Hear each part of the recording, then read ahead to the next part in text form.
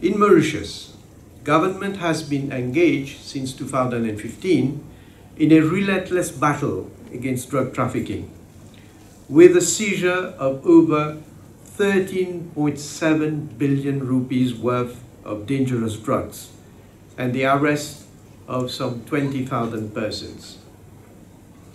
A new series of measures have been announced in the latest budget to fight drug trafficking. An advanced light helicopter will be acquired to enable prompt intervention in anti-drug missions, search and rescue operations, and other support. Funds have been allocated for the acquisition of vehicles and special equipment for the anti-drug and smuggling unit.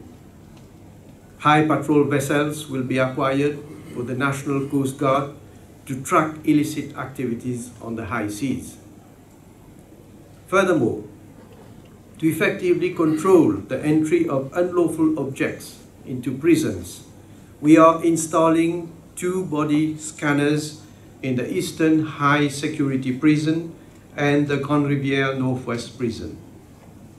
We are adopting e-passports and e-gates to enhance border security.